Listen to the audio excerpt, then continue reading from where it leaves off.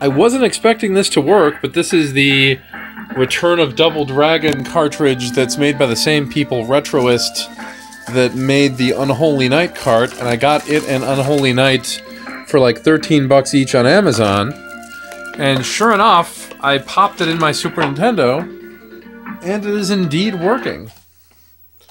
So we'll power it off, and just so you can see, I'm gonna power it back on.